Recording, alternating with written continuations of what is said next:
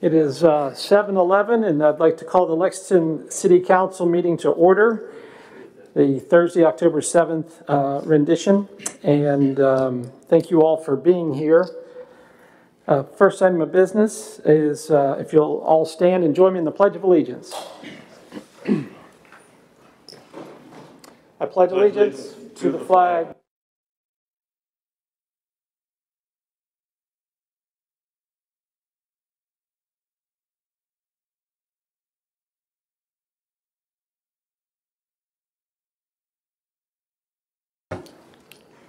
Thank you all very much. Next item on the agenda is consideration of the agenda. There's been a request by Mr. Smith to pull 9.5 from the consent agenda.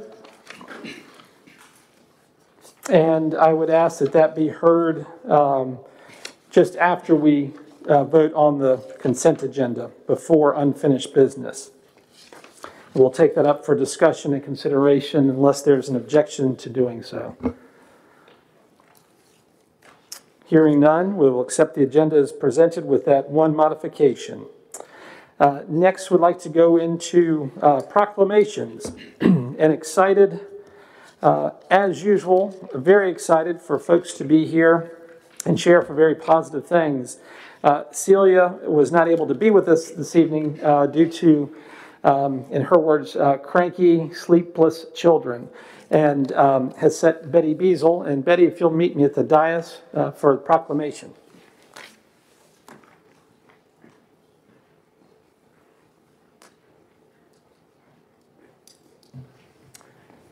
And this is a proclamation establishing October 15, 2021 as Arbor Day in Lexington, Virginia. Whereas in 1872, J. Sterling Morton proposed to the Nebraska Board of Agriculture that a special day be set aside for the planting of trees. And whereas trees can reduce the erosion of our precious topsoil by wind and water, cut heating and cooling costs, moderate the temperature, clean the air, sequester carbon, produce oxygen, and provide habitat for wildlife. And whereas trees planted along streams improve water quality and assist with flood control. And whereas trees are a renewable resource giving us paper, wood for our homes, fuel for our fires, and countless other wood products.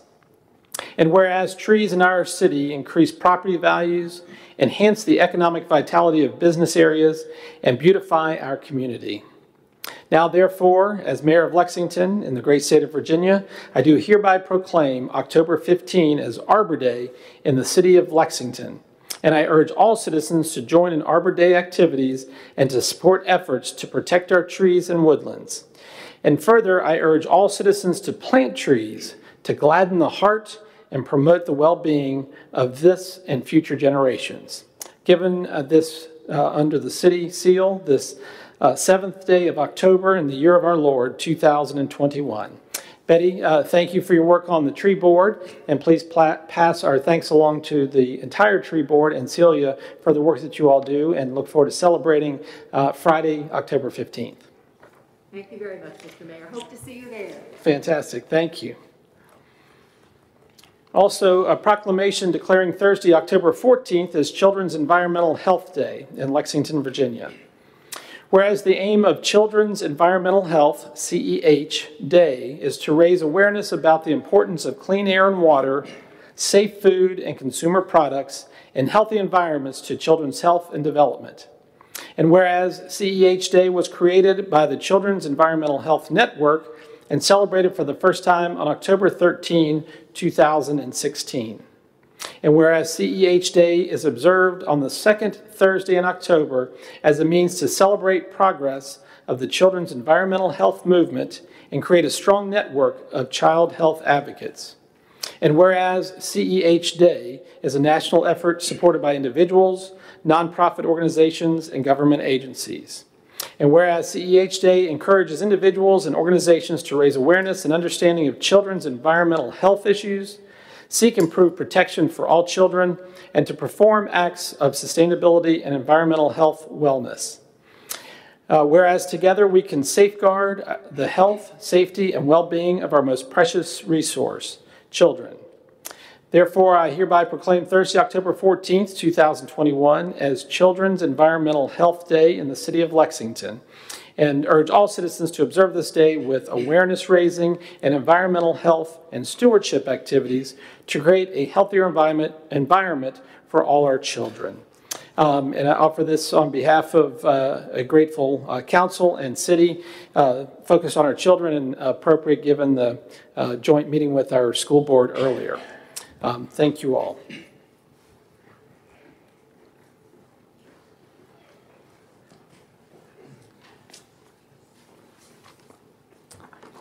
Next item on the agenda, we have no presentations and we have no public hearings.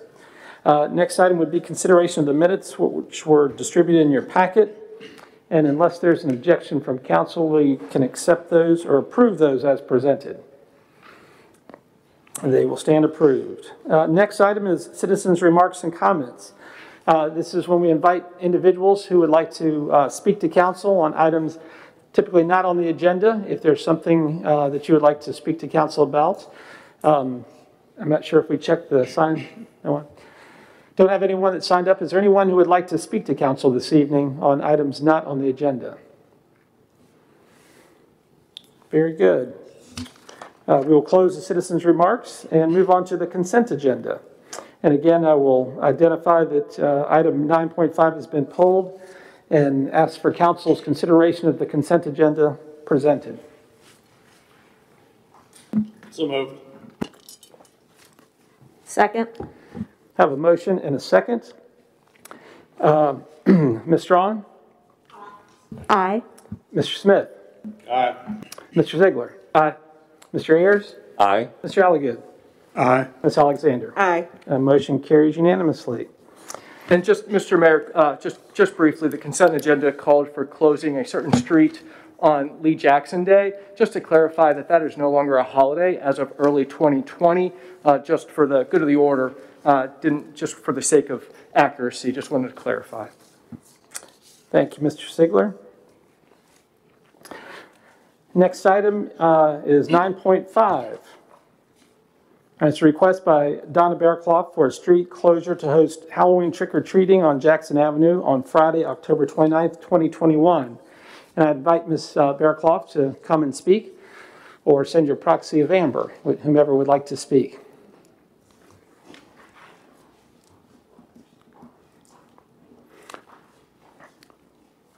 And Amber, if you could state your name and address for the record, please. Yes, of course. My name is Amber Amstead. I live on 306 Jackson Avenue. And we're discussing the closure of Jackson Avenue. So when we originally requested our permit, we requested it for the Friday of October 29th. We did this because in the past we've always held this event after Main Street Lexington trick-or-treat event.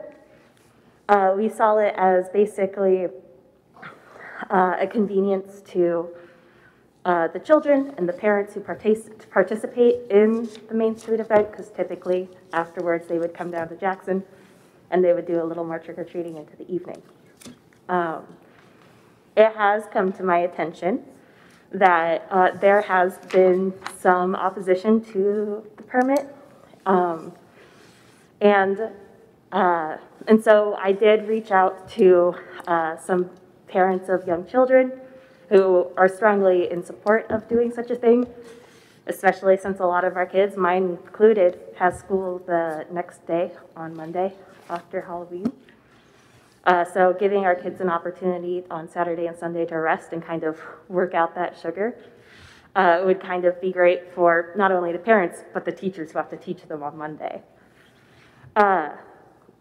However, we are totally fine leaving the decision of changing the date of the permit up to City Council.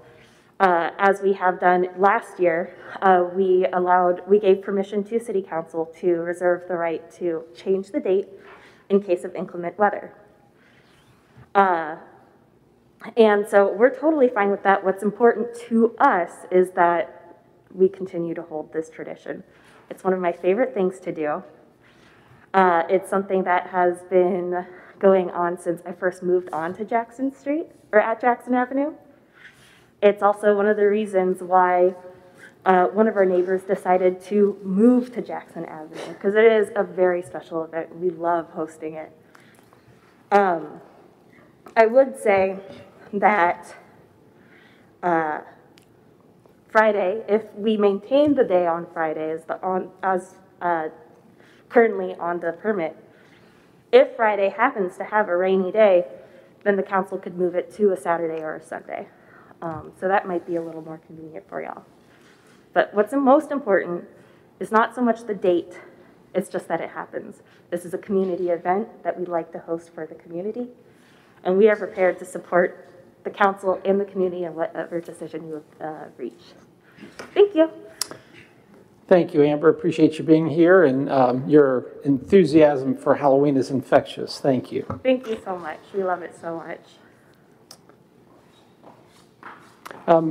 As council members are aware, I received an email, you all were copied or included, from Dr. Ramey, and he asked me to read it into the record, and I am not going to read it in, but it will be included in the minutes, as is our customary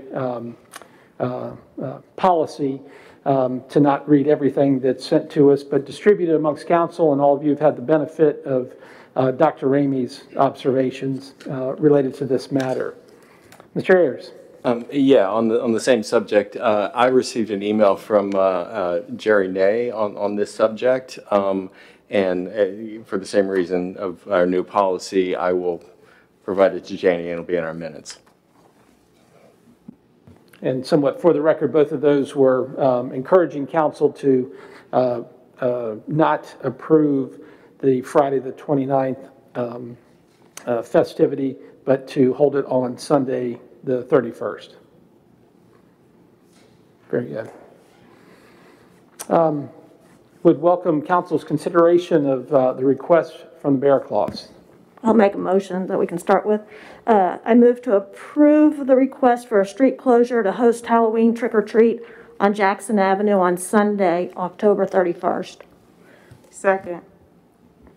Thank you, Ms. Alexander, for the second. And council members, Councilman Strawn. Do you want to add a time to that? Whatever was in the permit. Okay.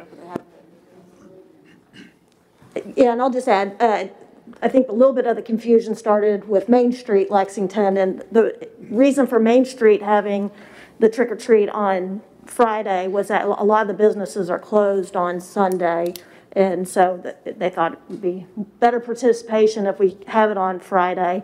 And having been here for a long time, this has happened in the past. And I'll tell you, it is nice.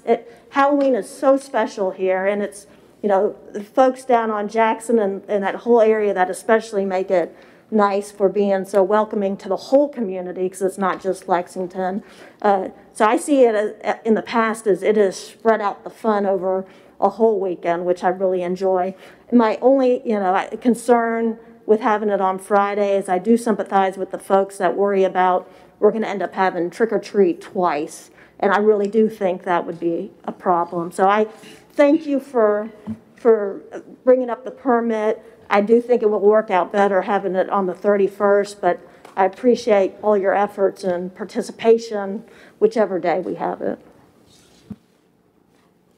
Thank you, Ms. Strawn. Any other comments from members of council? Yeah, I have one. I also want to thank the organizers of this event for all the effort that they put into it, and the city's very grateful for that.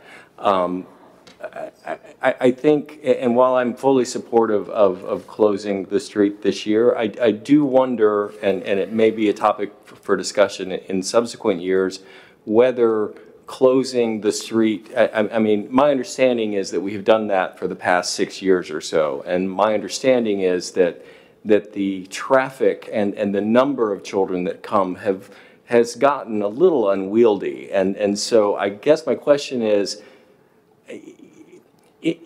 moving forward, not this year, but in future years, is it really necessary to close the street? That's kind of the question that I struggle with, and I feel like we need to give that some thought in future years, but not this year because we've planned to close the street. So that's where I am. I mean, council can always deny a street closure, but citizens are now able to always petition. It seems now there's also on the consent agenda, there was another street closure for a social event. At July 4th, there was a street closure for a social event, a private one.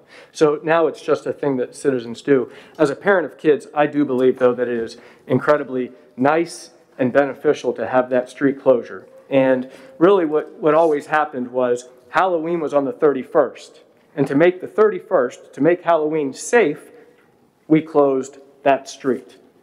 Now, all of a sudden, people have started to think that the street closure has to happen first so that that dictates when Halloween is. And maybe, as I've said, as Brenda Garton, our interim city manager, recommended in writing, that we take this out of citizens' hands, and at Halloween, since it's on the 31st, that's what we do, and the street is closed. And because we've had, unfortunately, we've had citizens attempting to do good deeds, not realize that they happen to be making some of their neighbors upset. I've received more emails about Halloween than about just about any other issue. And I just feel bad that that's what it's come to, because my kids will trick or treat whenever I tell them to. And it's parents and neighbors that are trying to do right by their kids. At the end of the day, we want it to be safe. So this is a good outcome, but for the love of God, we need to quit allowing citizens to put this permit in and let us just close the street for safety reasons on Halloween. We've said we would do that, and yet we haven't done it for the last few years. I reached out to one of our former city managers as to when exactly we did start closing Jackson Avenue, and his recollection, while not precise, was about 10 years ago was when we started barricading Jackson Avenue in the interest of public safety, because Halloween on Jackson had gotten to the point where the necessity of restricting traffic was that we finally reached that point. And as a result, I believe since then, the expectation has been annually to barricade Jackson Avenue on Halloween, being the 31st. Historically, I believe that's how we've gotten to the point where we are. And again, moving forward, we can have discussions on direction of policy making for street closures, because we are seeing more and more and more requests for street closures and the load that it puts on city staff as far as police, fire and rescue requirements. The more and more requests we have for street closures, it becomes more and more complicated and expensive to make these events happen. I like these events, I really do. Jackson Avenue on Halloween is a circus.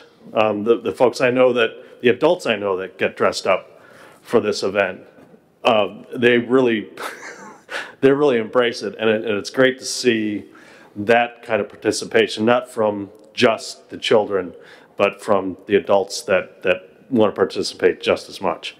And I'm glad we can reach an agreement that we've reached for Sunday, and I'm really looking forward to it.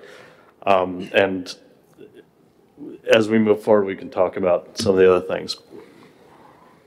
So thank you. Ms. Alexander. Yes, I just want to talk in general about when we close streets and need the police department. And our local police department is spread pretty thin right now. So we're going to have to be very cognizant of what we approve and how much manpower an event is going to cost the police department. I will say, maybe I made the point inelegantly, but what I was trying to say was that I think possibly the Jackson Avenue event has expanded the way it has because we've closed the street. You disagree with that?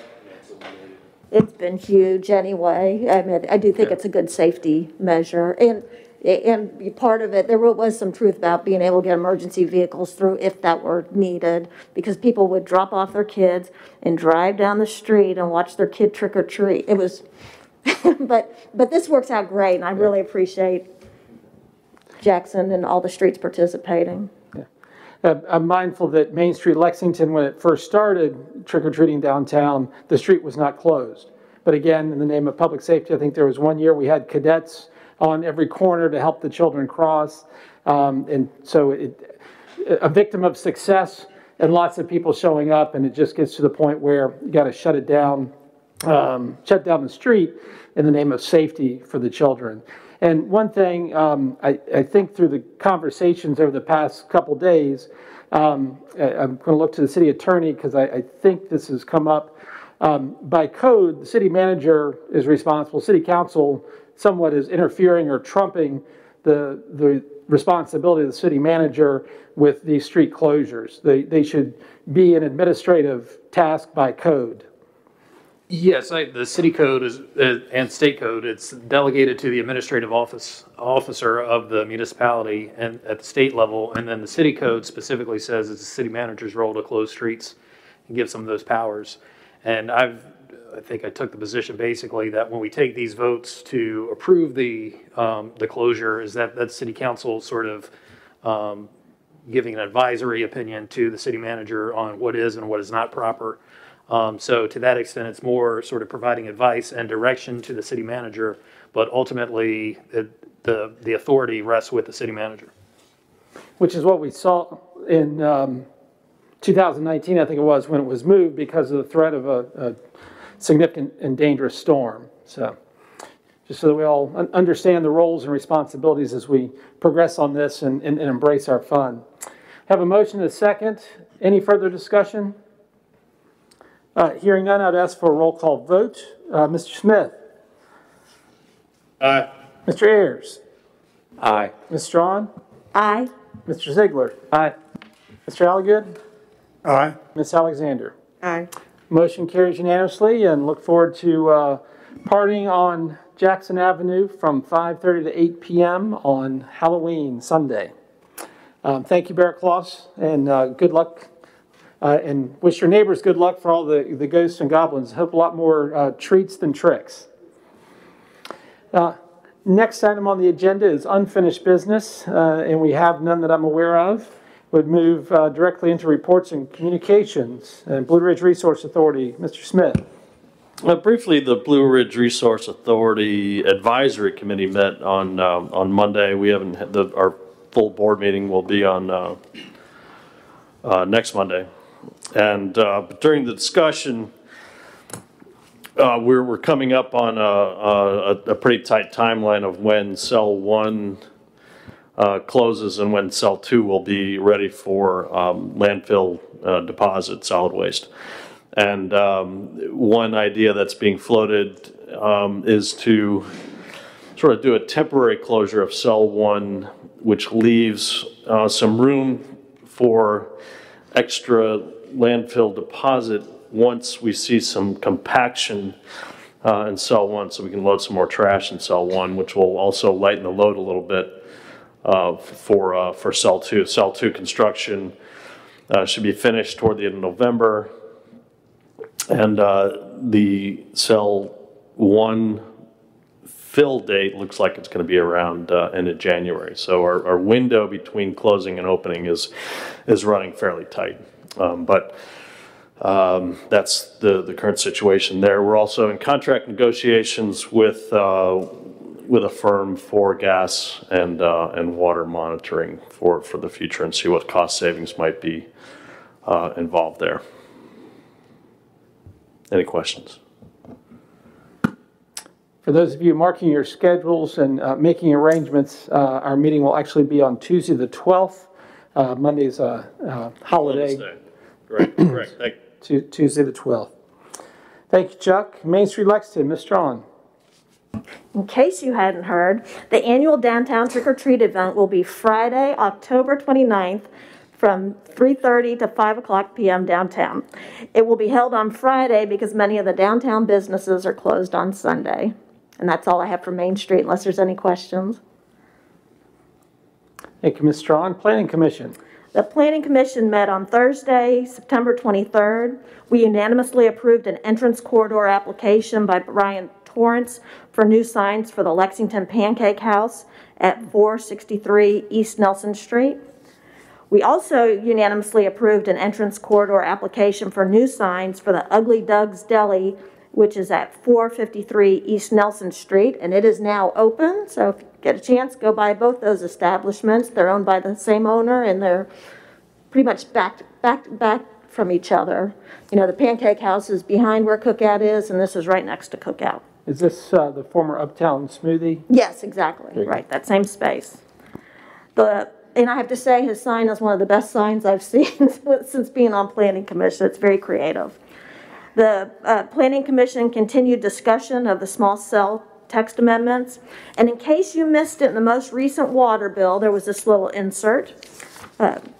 There's a link to give input for the bike and pedestrian plan. And as you know, the city of Lexington recently won a grant for assistance to create a bike and pedestrian plan. As a city with 2 universities and a walkable downtown environment, there's a ready-made population eager to take advantage of safer and more comprehensive bicycle and pedestrian facilities, and we need your input to make sure we are focusing on the right areas. Please take a couple of minutes to interact with the survey tool and leave feedback if you are so inclined. You can go to the newly renovated, updated city website, which is lexingtonva.gov, and click on the Government tab, and then City Projects, and then there's a tab for Lexington Bike and Pedestrian Plan. Please share the link with anyone you think might be interested or have valuable suggestions. And the survey will remain open through the end of October. It's a really neat survey tool because it maps out, you get to, you know, point out where you think there's some areas that could have improvement, and you write comments and you can read what everybody else's comments are. So it's really an interesting tool, and I think it'll be very valuable in putting together the bike and ped plan. That's all I have. Is that being distributed to other organizations as well? The link? Yes. We're just trying to get it out best we can. I'm not sure who all Arnie has sent it, but again, it was in the water bill. It's on the website, and tell everybody you know. Saw it today, and the link was, or the type is small, but I almost missed it. But yeah, and the best way is going to the city website. That is definitely the easiest. Go to the Government tab on it, and then city plans and projects, and you can see bike and ped plan. Just hopefully get out to all the right people that are involved in such things and can have some input. It's always terrible to have a survey and not have, for instance, the master planners at Washington and Lee not participate. Right, and I do believe it's gone to our green infrastructure group, which has really good representation. Terrific. Interest in this type of thing. Thank you very much. Regional tourism, Mr. Ayers. We're not going to meet again until the 13th, but a couple items. First off, we've got word from CenturyLink that all that HVAC equipment that's been taking up half of the Lexington Visitor Center's parking lot for the past few months will be hauled off early next week, possibly as early as Monday. So that's a bit of good news. Regional Tourism this weekend is hosting travel writers with Blue Ridge Mountain Travel Guide. They'll be here through Saturday. Natural Bridge State Park tonight is holding their Dark Sky Park dedication in their interactive classroom that began at 6:30 this evening, so unfortunately you missed it.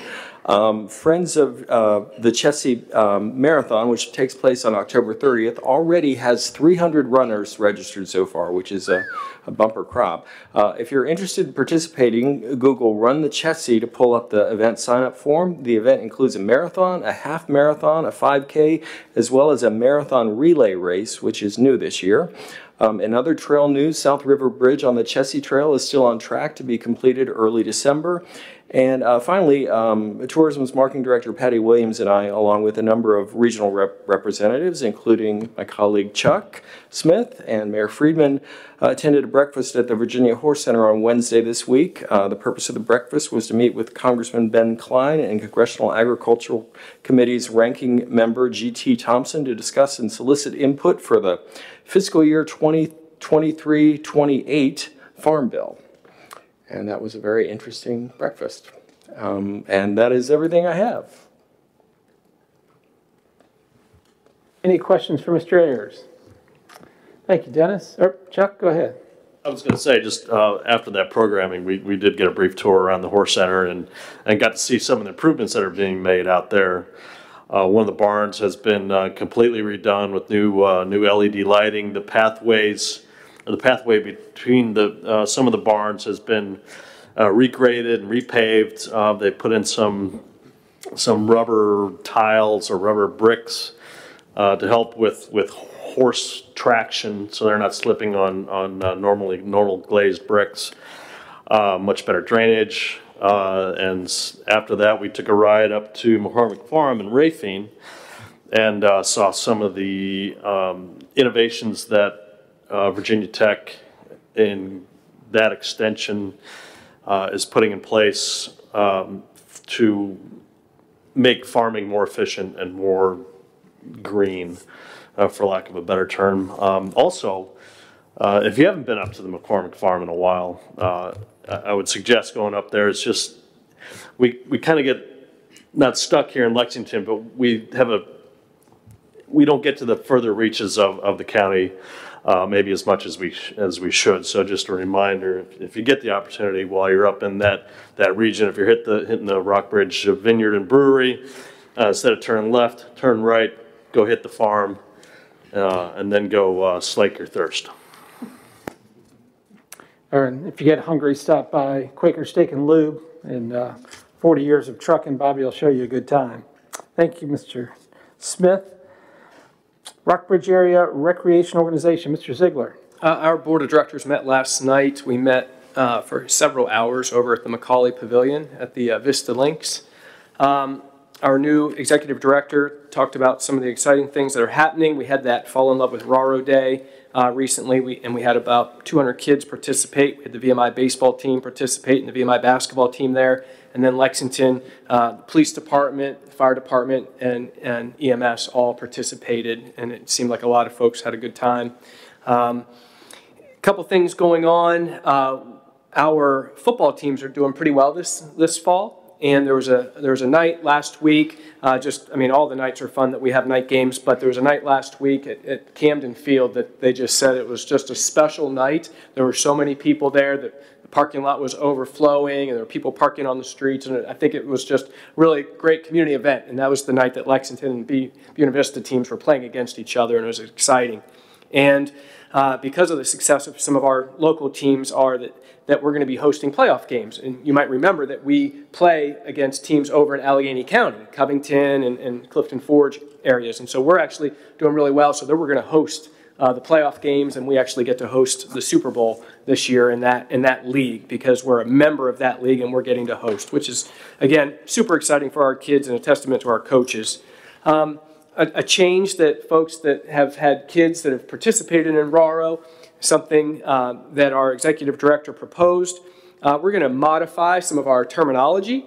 For a long time, we've been intro, we've been Mighty Mites, and then junior and senior. Mighty Mites has always left a lot of people scratching their heads, unsure what that meant. And we're just going to modify that and call them rookies. We're going to still have intro, we're going to go to rookie, and then junior and senior. And we just think that that's a little bit more self-explanatory to people that they're not sure what a mite is or what a Mighty Mite is.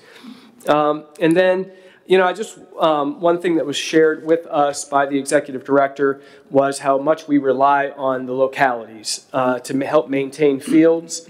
And specifically, they really wanted to uplift the city of Lexington. There's a lot of grass to cut in the city on the fields that we use. And the city of Lexington is very responsive and helps maintain the fields to allow the RARO staff on their field duties of just to worry about marking fields. So they take care of the dirt on our diamonds and so forth. But a lot of the mowing is done as scheduled when it's needed by Lexington City Public Works, and that we felt that should be acknowledged, and we really appreciate that. So please share that with the Public Works team, Jim. And then we did elect our new chairman, but it's not going to be a new chairman. We are making Joey Jones do it again. I think it's his third or fourth year that we're making him do that. And I think that means that I'm the vice chair for, I think, my fifth year in a row. I just can't make it over that hump. No.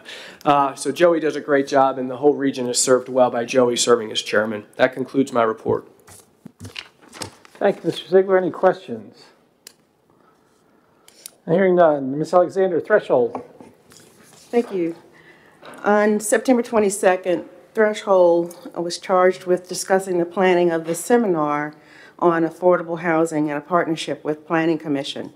Mr. Charles Familliner, the retired HUD director of Richmond Field Office, I believe he retired probably around 2010, 2012-ish, and he's currently chairman of the board of the Community Housing Partners in Montgomery County, will speak on the basics of affordable housing, what to expect when you venture into the funding aspects of the subsidized housing world right now. And his main topic will be on housing cost overburden as it relates to the burdens of families who have to pay rents that are supposed to be affordable, and they really are not, even in the affordable housing industry. We want to make sure that members of IDA, our jurisdictions, other local housing partners are made aware through the various announcements and media sources that we'll use to announce when this is going to be. Threshold also discussed the direction of the organization as to becoming housing advocates for this area versus being project-based as in the past. And we'll continue talking about that at our next meeting. That's all I have. Thank you, Ms. Alexander. Any questions for Ms. Alexander? Ms. Strong. I'll ask one, and it might be premature. I know when we talked in Planning Commission about the threshold presentation, we figured there would be a lot of interest in it. You didn't decide on a format. We talked maybe about doing it virtually to be able to reach out to more people. I've heard about it both ways, possibly having it here or doing it on Zoom.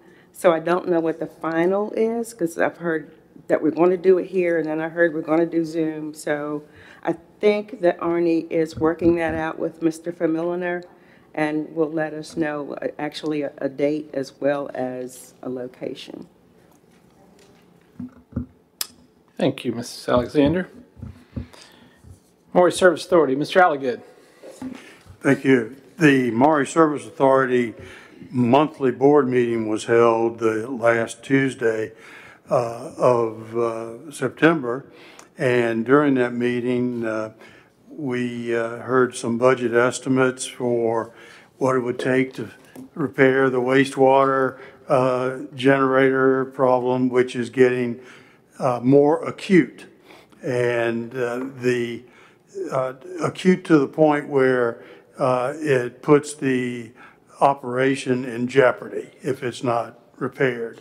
And of course, that's a major thing because it's the only one we've got for servicing our system. Additionally, the major rain event that happened a week or so ago was such an extent, the volume of the rainfall was an exceptional and high level that it overwhelmed the pumps at the pumping station to the point where it was very questionable whether the pumps could keep up. And then Providence stepped in and the rainfall abated somewhat and the pumps kept up, but it was highly questionable whether that was going to happen had the rainfall continued. And then that would have caused having to bypass and go straight to the Maury River when everything is full, which then brings into the question water quality. But the Maury Service Authority so far has met the water quality standards that have been set by the state of Virginia. The next meeting for the modernization of the water treatment, of the water plant, not the water treatment, but the water plant, is set for this coming Tuesday. And I listened to the Blue Ridge meeting is going to now not be Monday, but Tuesday.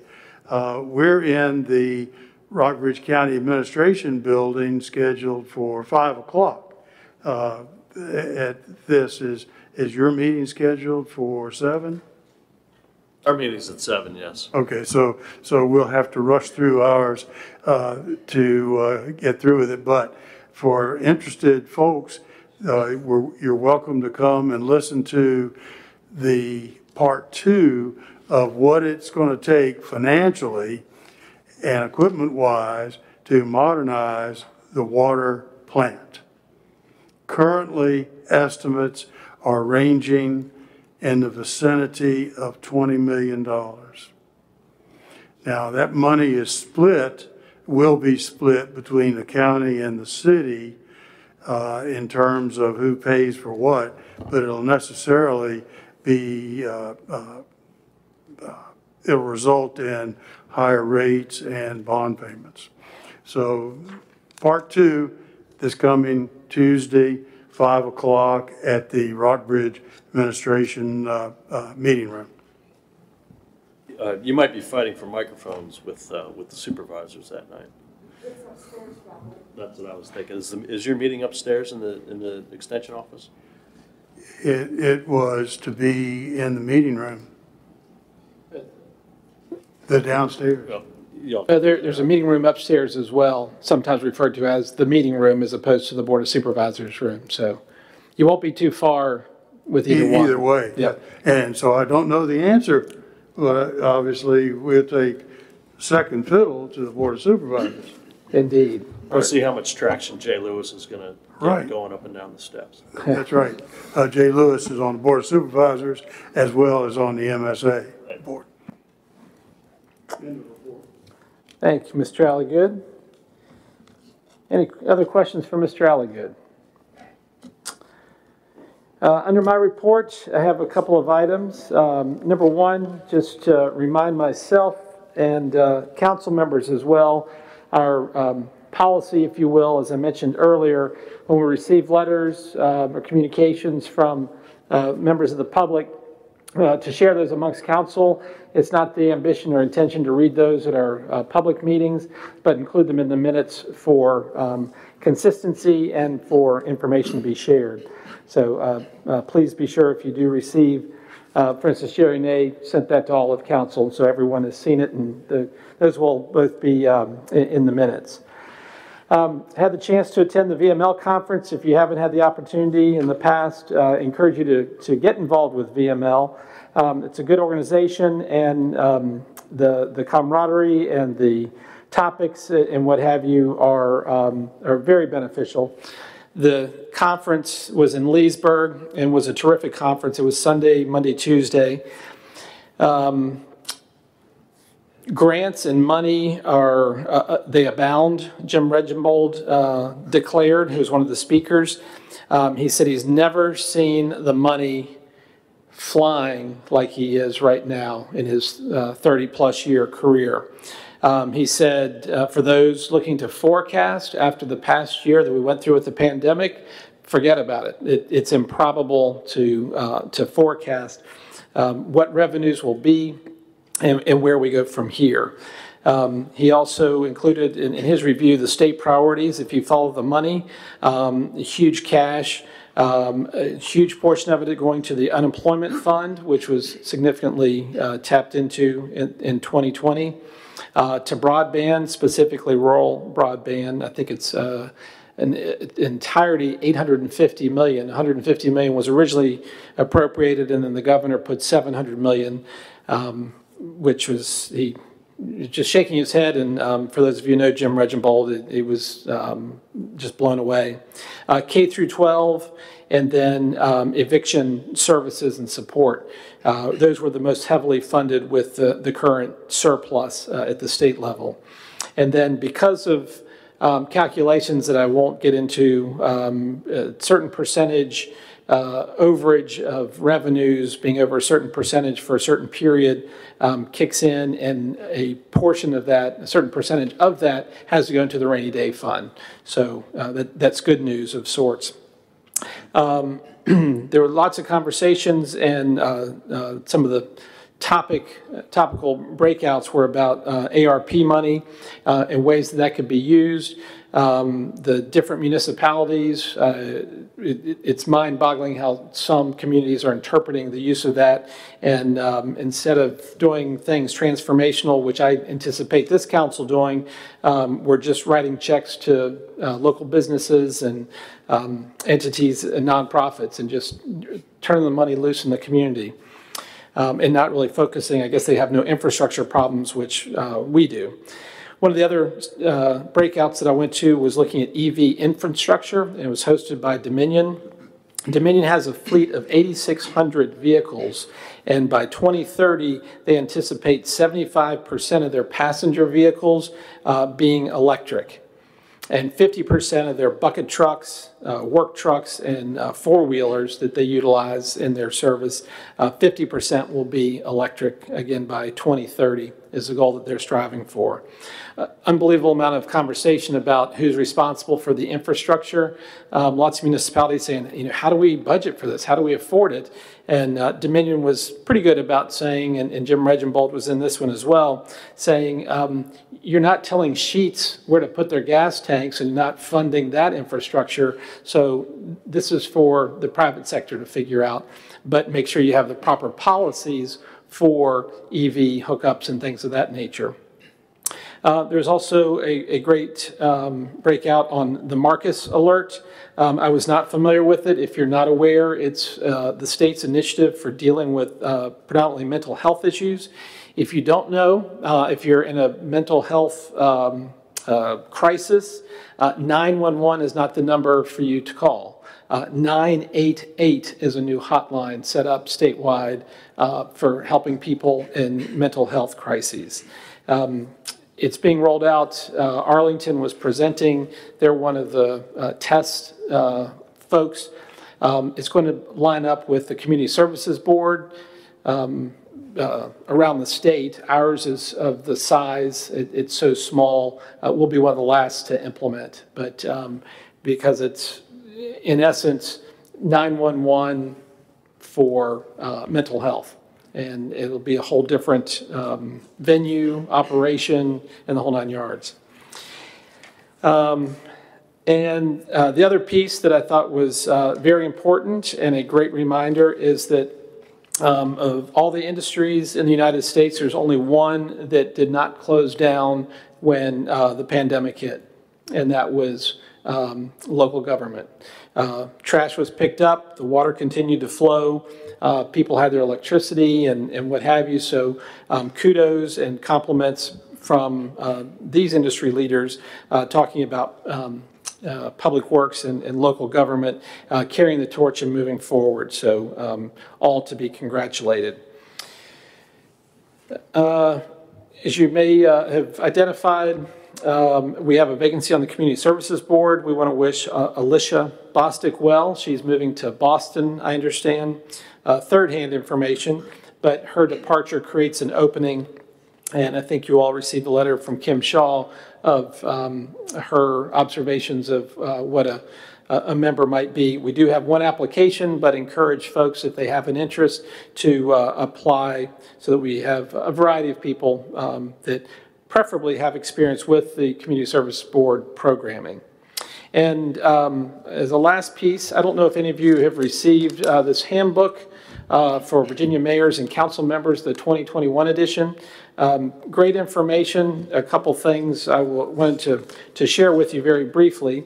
When you look at it, one of the authors and major contributors is Kim Payne, who's a Lexington native, who also worked with us some when Noah Simon was our city manager and was a former city manager in Lynchburg, and then helped with our search that found Jim to be our city manager.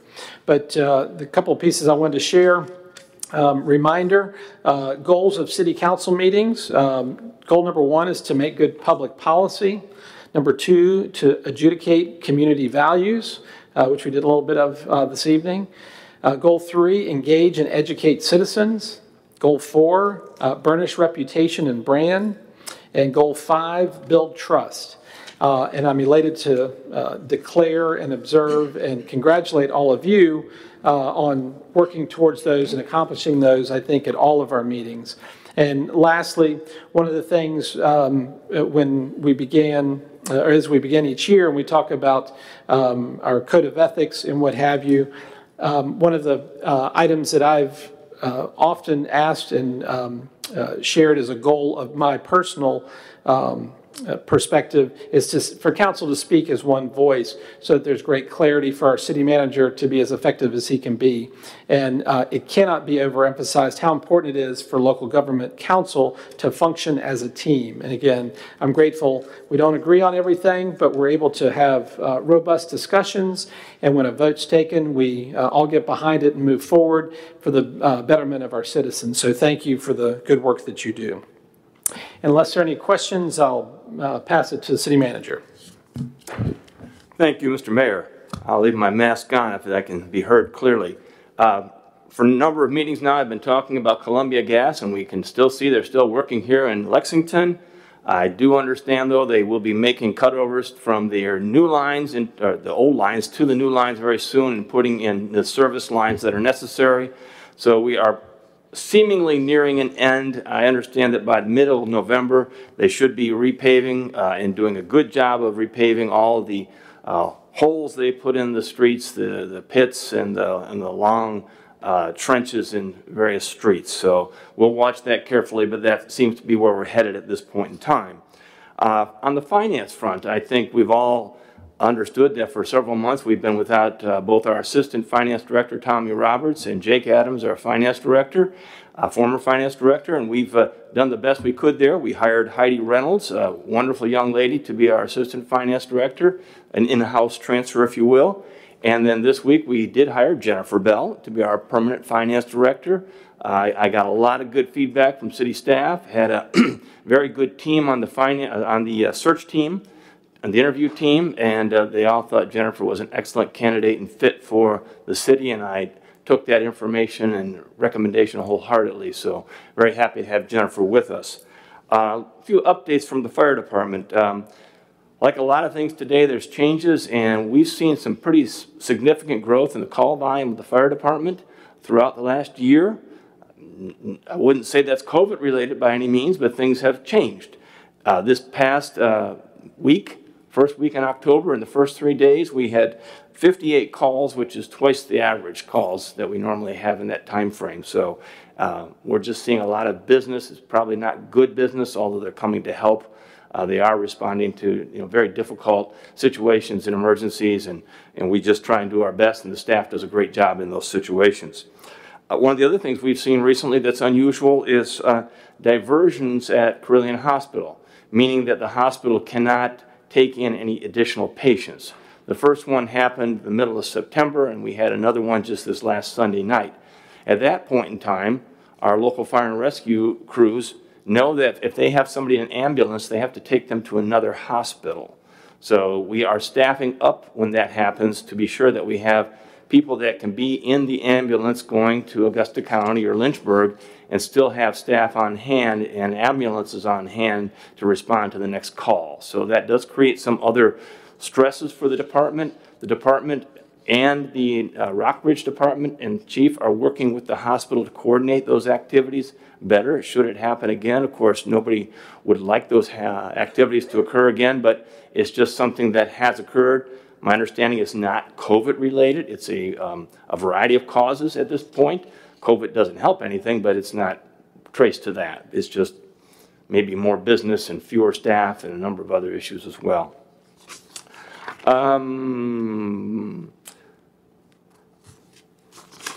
Earlier this month, some of you may have seen, but the local departments, being Glasgow, Buena Vista, Rockbridge County, and our own department, provided an honor display on I-81 for Staff Sergeant Ryan Naus, who was killed with 12 other service members in Afghanistan in August, and Staff Sergeant Naus was being taken to Arlington for internment. So they did a very nice display over I-81, honoring him as he progressed to Arlington Cemetery.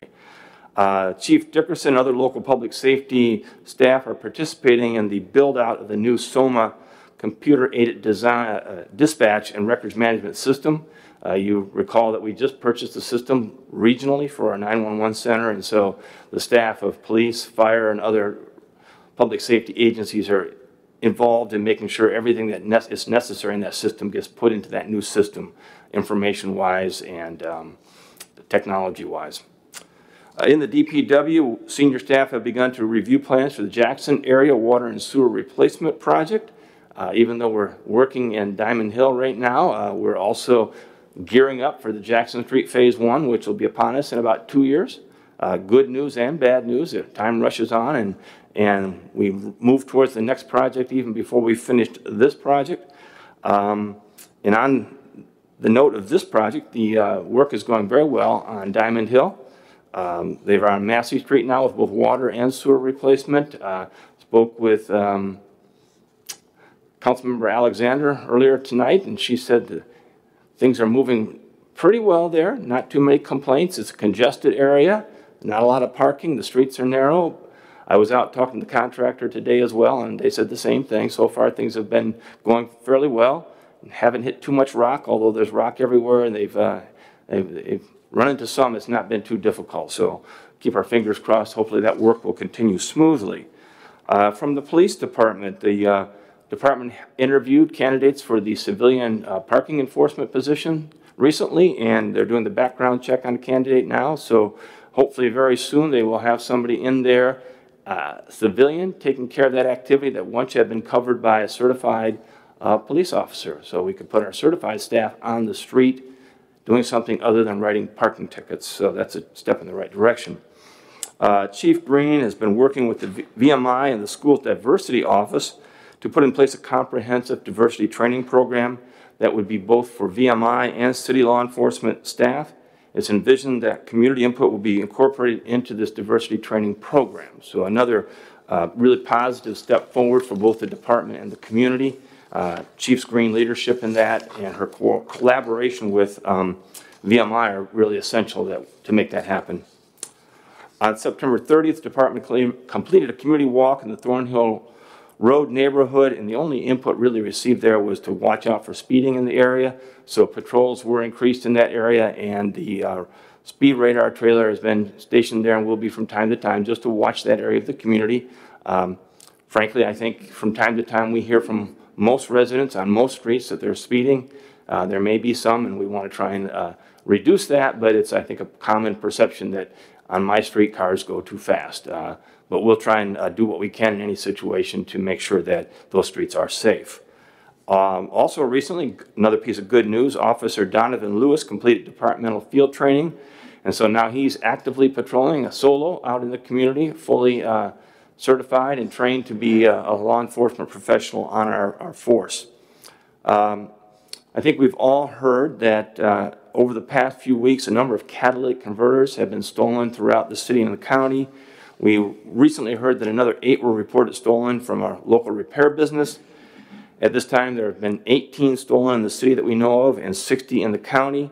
And as an interesting note, almost all those thefts occurred at facilities who store their vehicles for a long period of time, unlocked, unsecured, no camera, and they don't track how long they've been there. So we can't even tell when the theft occurred because the vehicles have sat for weeks at a time, and they go to check them, and lo and behold, the catalytic converters are missing.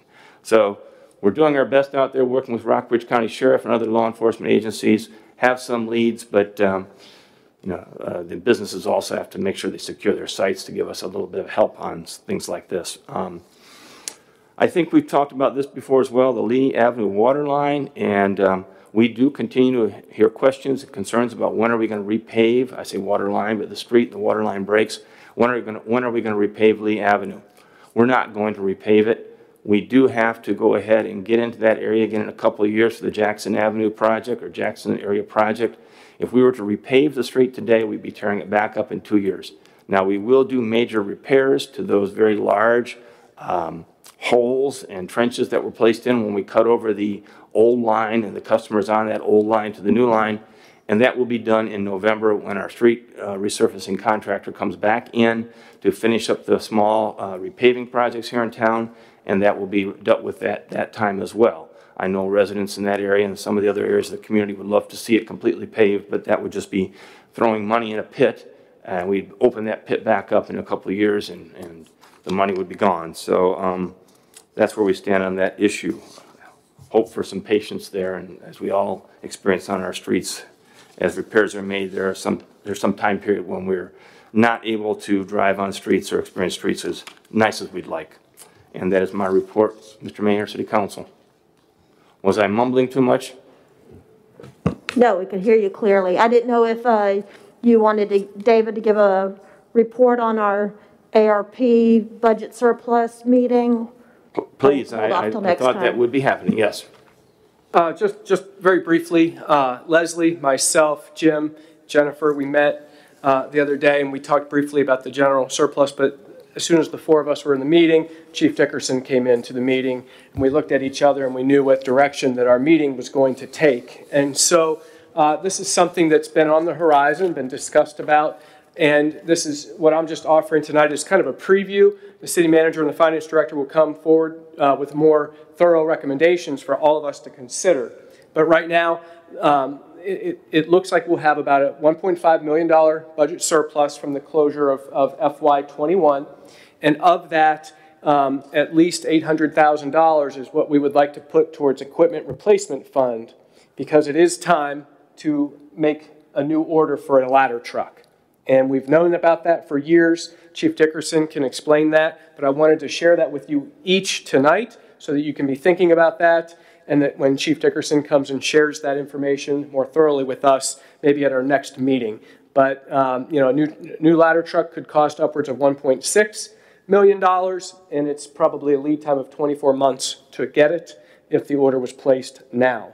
And so Chief Dickerson can explain this all more clearly than I can, but we just thought it was very important to give you that preview of that came out of our meeting. I guess that was yesterday.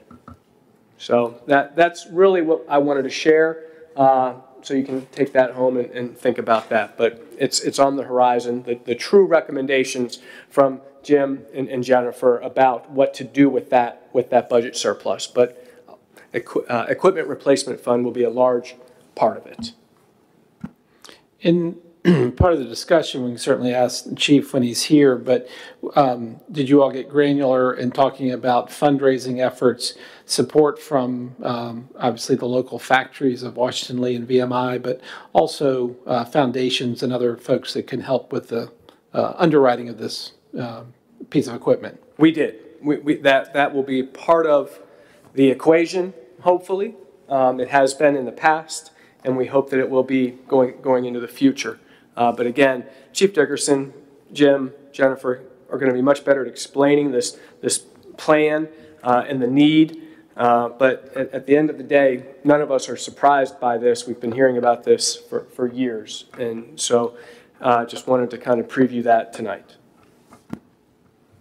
Thank you very much, and thank you for making the time to work on the ARP funds and its future along with the surplus. Any other questions for the city manager? I guess not a question, but I guess addressing a couple things that happened that were discussed earlier this evening. One, educating the citizens about, now that we have decided that Halloween will be traditionally on Sunday, and the previous evolution of expectation that Jackson Avenue Halloween will be following the Main Street trick-or-treating, I am encouraging to educate our citizenry in whatever means possible that Jackson Avenue trick-or-treating will be happening on Sunday and not happening on Friday, to eliminate any confusion as we move forward that is in fact the night that we will be doing that. And through the city, through Main Street, through the chamber, through social media, through whatever, I want to make certain that there's no confusion on when that event will happen, and it being the 31st. The second is talking about our Lexington police force in an attempt to, I guess, take into the circumstances of a person on Main Street last weekend that was under some influence of recreational substances in some of the conversations that I've had with our officers, and the fact that they're short-staffed and the fact that they're dealing with a whole new set of problems that they've had to deal with over the last 5 years. I encourage anyone and everyone to go out of their way to thank them for the service that they provide for this community. They can't hear it enough, and sometimes we know the role and support that they provide for this community, but going, just taking an extra step to say thank you, especially under some of the circumstances that they're dealing with right now. Thank you. Thank you, Mr. Smith. Any other council members have statements, observations? Hearing none, call on the city attorney. Any report? Just have a few quick items, sort of to preview things that'll be upcoming. There is yet another opioid settlement that you need to hopefully approve a resolution authorizing us to participate in. That'll be coming up either our next meeting or the first meeting in November, but it's another one of these sort of subsets of cases that are settling. Basically will be the same process that we've talked about before, but this will, we've set up the bucket to contain the funds and the process for distributing it. This will just be authorizing us to, or voting to approve more money coming into the bucket. So should be pretty straightforward. Other hopefully straightforward resolutions, I'm working with Chief Green to review and revise the memorandum or the mutual aid agreements with the VMI police force and the Buena Vista police force. So we're pretty far along in that, but those do need to be approved by resolution of city council before the respective chiefs can sign that. So that'll be coming up. Sort of depends on when we hear back from BV, but I would think either at the next meeting or the first meeting in November. And then not necessarily for council's attention, but one other thing I think nice to note is I'm working with Chief Green. She's working with VMI engineering department and Jeff Martone on essentially the VMI engineering students coming up with designs for obstacles and things at the skate park to design, build, put those in there under ultimately Jeff's supervision as a professional engineer. I'm handling sort of the liability issues to make sure VMI is covered from any sort of liability that they might be faced with. But so the city will be basically saying we'll take care of anything that gets installed, and hopefully I think that project Jim might know more specifically on sort of timelines, but hopefully I would think in the next few weeks or months start seeing some new obstacles, city approved and well designed, well maintained, well constructed obstacles out at the skate park. That's all I have.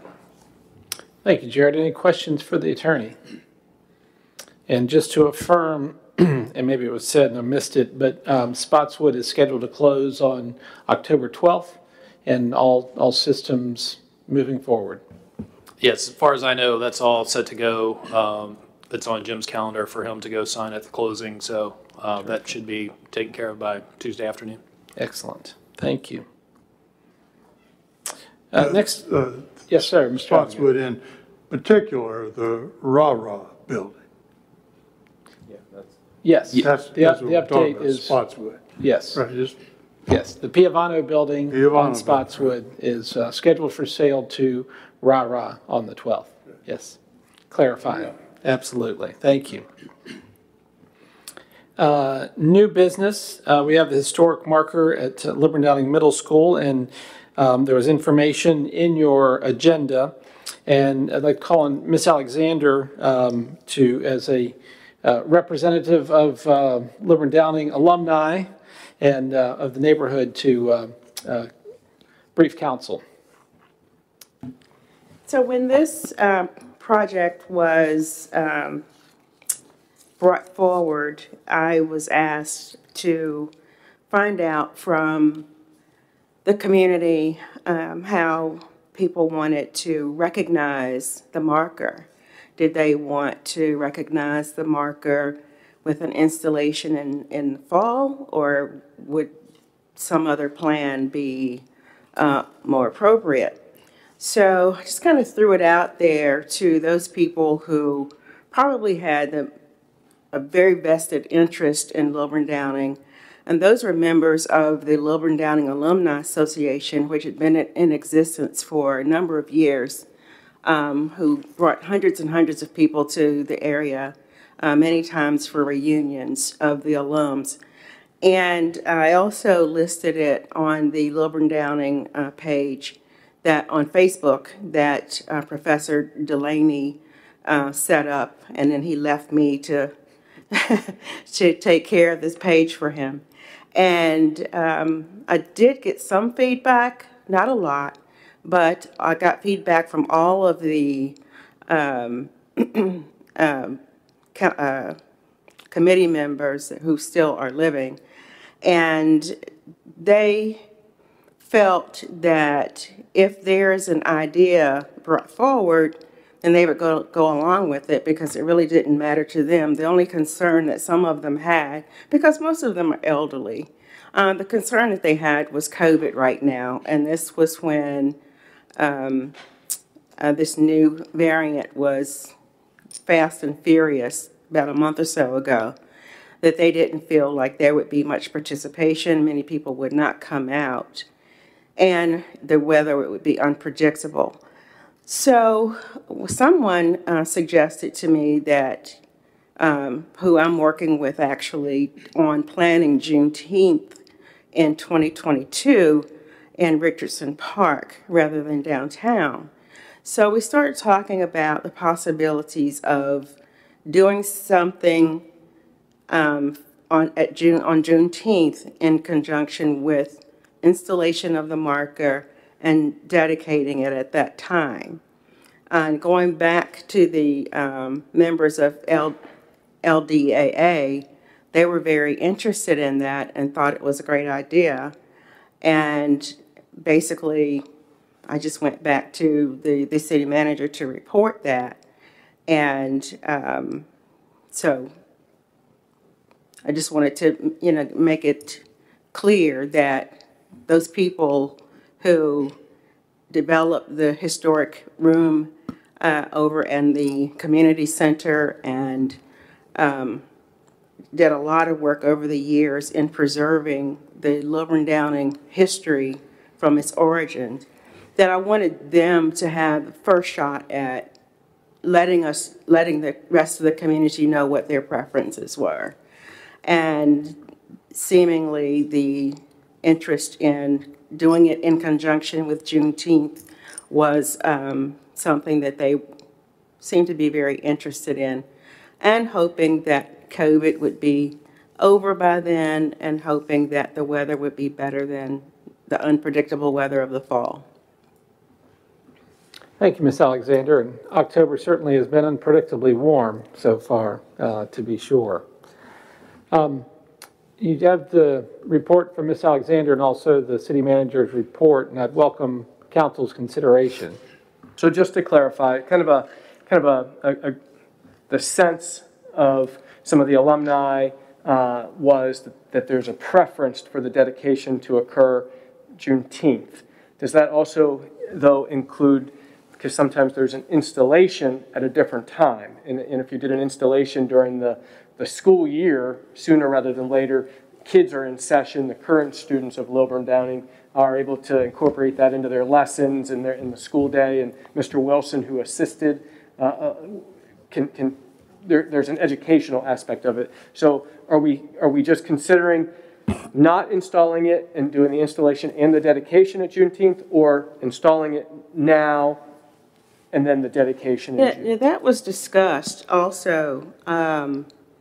And there was still that preference to just do it all in June. Someone did speak up and say that if it were to be installed now, it should probably stay covered. And I said, well, I'm just not sure that that would stay covered, considering how teenagers and everybody will want to mess with it. So, I guess there's room for compromise out there, but I'm just conveying what their wishes were.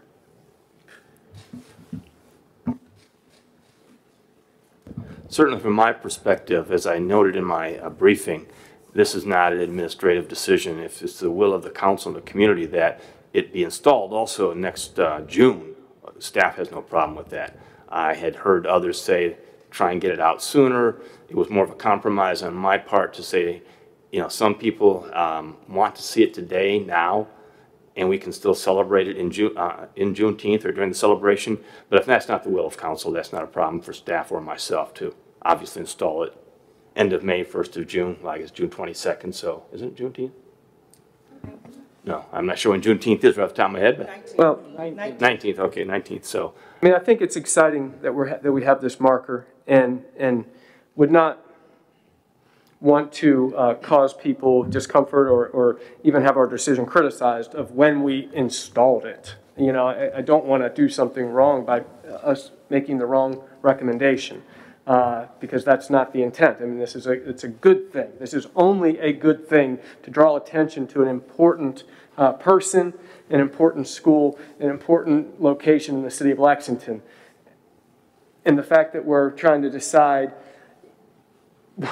when we can inform the public of this important person, whether we want to do it sooner or wait 6 or 8 months, I usually err on the side of educate, transparency, celebrate when you can, you know, and there's nothing that would preclude us from celebrating it formally at Juneteenth. But that's just kind of my perception, because I would love for my kid personally, who's an 8th grader in this building, while she's an 8th grader, to go out there, look at the sign, and have Mr. Wilson or have some representatives from the community that are alumni, not the whole community, I understand, but to understand where they are and what's important here. That's just kind of where but I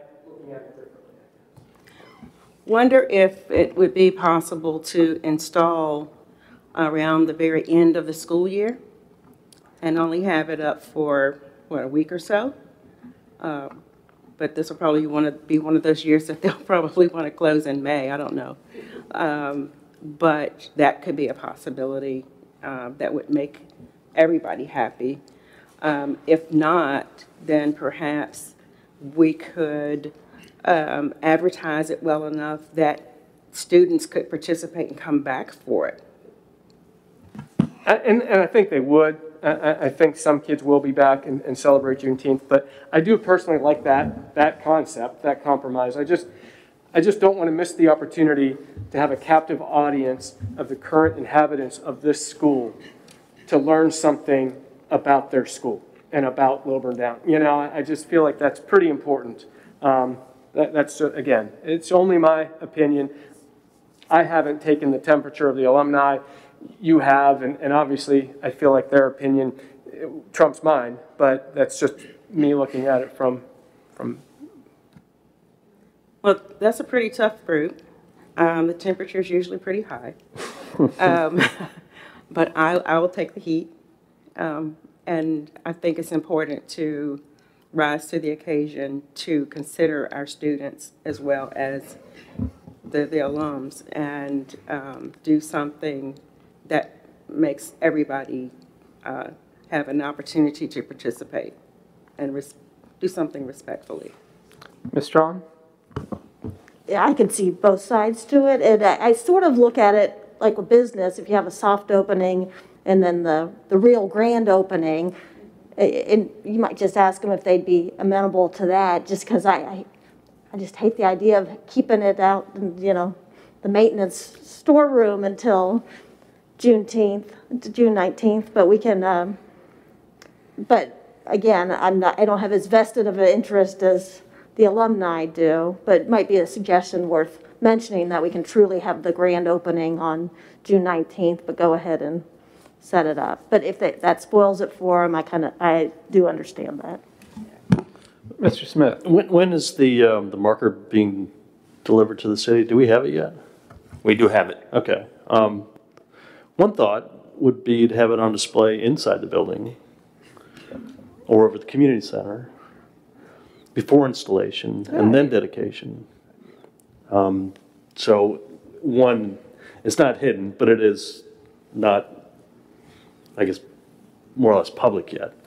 and use that as an opportunity for education and celebration. Possibly, place it in the Heritage Room and have students, visit there, and Mr. Wilson could add the historic value of it and make it part of his curriculum. And then we install it officially outside in June. Sounds like they would agree to that. appease all constituents. You had mentioned, Marilyn, perhaps like the last week of school. I'm not sure exactly when that is at this point, but perhaps that could be,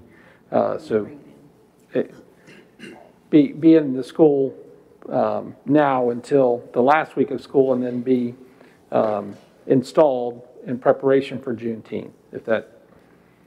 Like, rather than bringing it over here now, bring it over at the end of the school year to make it part of the end of the school year activities inside the building, and then install for Juneteenth. Is that what you're saying? Correct. Correct. I have no problem with that. Okay.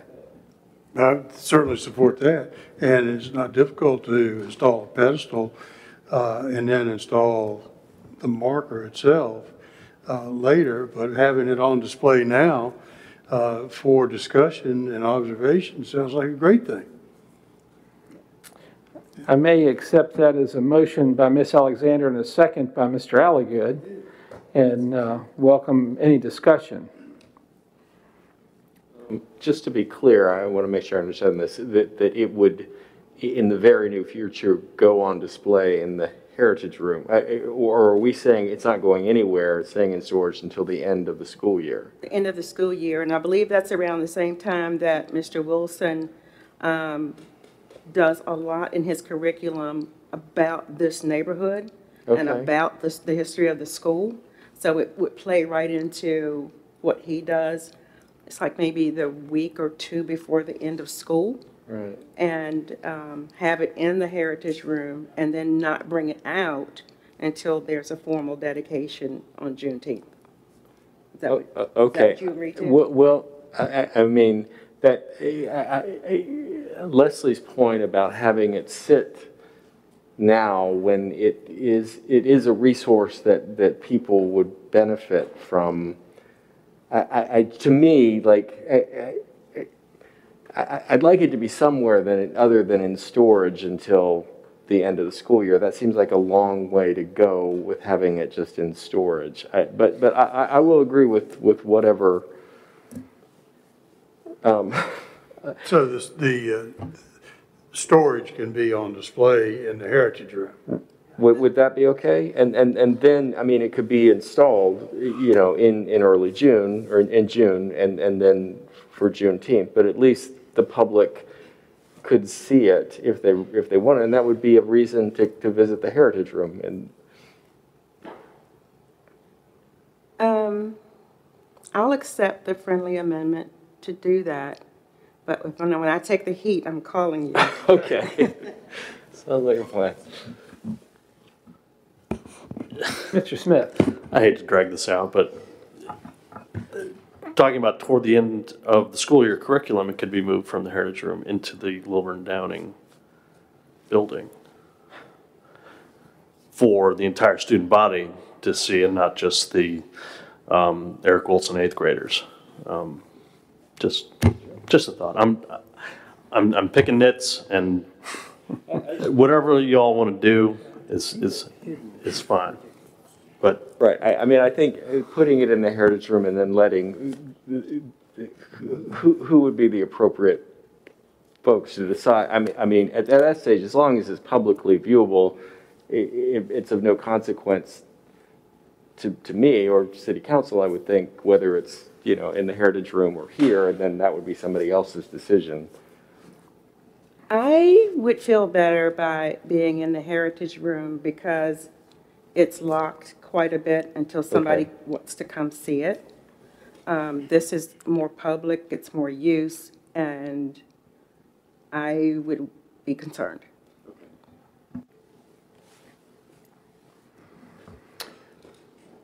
Have a motion and a second, a friendly amendment, I think.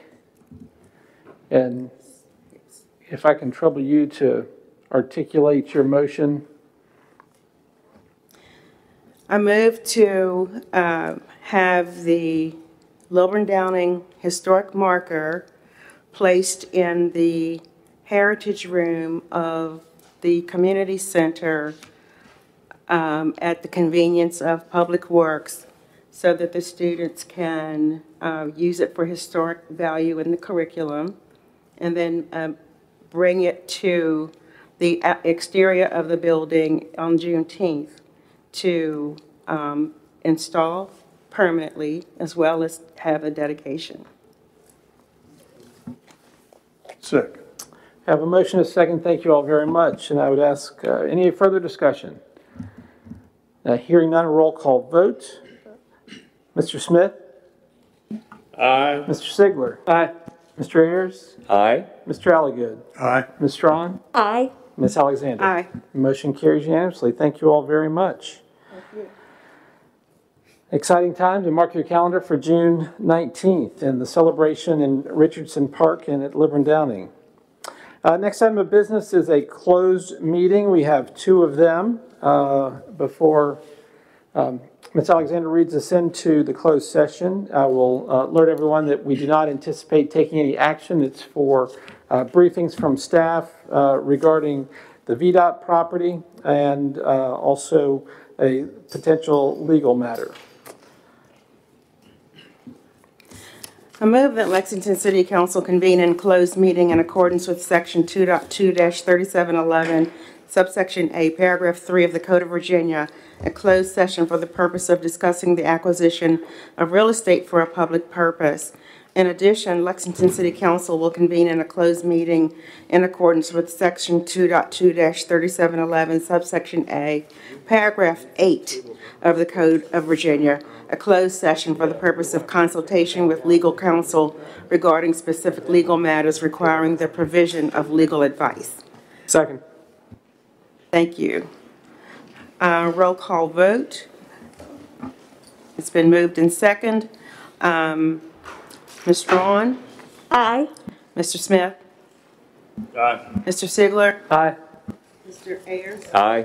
Mr. Alligood? Aye. And I vote aye.